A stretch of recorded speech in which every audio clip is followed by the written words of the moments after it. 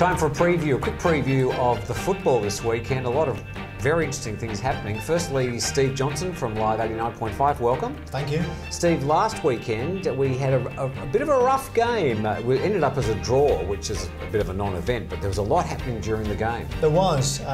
It all started in the second minute with the opposing team going 1-0 up. And then... It was a bad start. It was a very bad start. And then Phuket FC equalised, caught very well by you on camera, because it was an own goal. And then they had a player sent off for 2 bookable offences. And then in the second half, for some strange reason, Phuket FC played better with 10 men than they did with 11. Yeah. Went 2-1 ahead, with new signing Ludo scoring a cracking goal. Yeah. And everyone thought, oh, this is great, we're going to get 3 points here with only 10 men. And in typical Phuket FC fashion, they conceded a goal virtually the last kick of the game, making it 2-2, a share of the spoils on the night.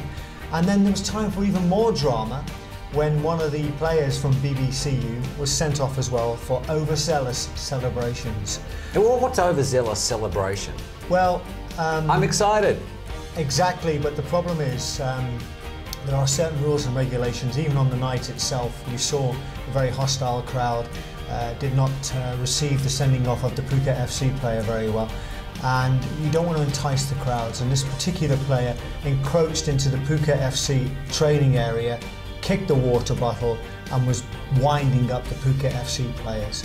And the fourth official... The John McEnroe of very much football. So. But I mean, you're grabbing an attention, and obviously people are responding to it in a very aggressive manner. And this happens around the world. They're trying to stamp this out. So the fourth official actually saw what happened. He reported to the referee, and the young lad got sent off. Fine line though, because I suppose the crowds go for a little bit of that fun and that action and the spirit and the passion.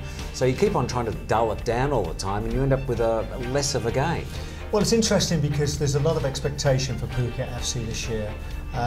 Well done to the chairman investing and getting new players, and it's great for the whole Phuket itself to get involved with this. Great value for money to go and watch the game, and it's a family atmosphere. Yes. And on the other side of the coin is the guys who are sort of wear the passion on their sleeve all the time and go there week in and week out to watch the team through good times and bad times. So when things are really going well, then it's easy, it's more relaxed. When the pressure's on, which is on at the moment for Phuket FC, then these guys get a little bit wound up as well. Yeah. But this Saturday, we've actually got the continuation of a game that was washed out a few weeks ago. Yeah, there's always dramas at Phuket FC, isn't it? Yes, if you remember, a month ago, we had the downpour, the game was abandoned at the start of the second half. Well, they were playing in a lake by the end. They were. It was a rice field, basically. Yeah.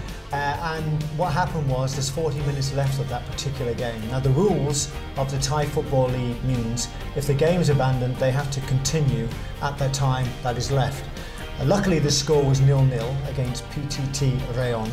So their game itself is going to happen this Saturday, 5 p.m. kickoff. There's all sorts of wonderful things about this. It's free admission, so if you've never seen the game of football before in Phuket, go down, support your local team, the Islanders, free to get in, and you get your free match guide, and it's going to be 40 minutes of, I hope, virtually the same as a UFC fight, when they go at each other for the 40 minutes in the best possible way. And then hopefully we'll get a result from it. Poor old PTT Rayong, they had to come all the way from Pattaya area, all the way down. It's about a 17-hour ride in a bus, play 40 minutes and go back home. Well, it's the same for the fans, of course, and that's the reason why I think they brought it forward from a 6:30 kickoff to a 5 p.m. kickoff. It's on Saturday night, so game will be over by 6 p.m. and then hopefully people can get home at a reasonable time. And we'll get to see it in the daylight too. Absolutely, yes. By the way, what was the fine for the fracas last Saturday? Yes, because of the problems at half-time, the referee tried to leave the field and things were thrown at him, missiles were thrown at him. Which we caught on video as well. We did as well.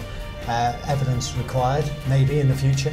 And what happens is anybody that does such a thing gets reported by the referee in his report, and in the end Phuket FC have been fined 10,000 baht. Okay. And basically had their hand slapped and told not to do it again. It has happened before. They got fined 15,000 baht last time. So really the club suffers again. But in my opinion, those people need to be banned from the games in the future. Yeah, brought into line. By the way, I think the person threw his meal of rice wasted. Good meal, I thought. Well, especially as the referee himself will get a cup of tea at half-time and well looked after. There was no need to do that. He didn't need the food, no. He didn't, not at all. Steve Johnston, thank you very much for coming in. Thank you very much indeed, Tim. And we look forward to seeing you at the football this weekend.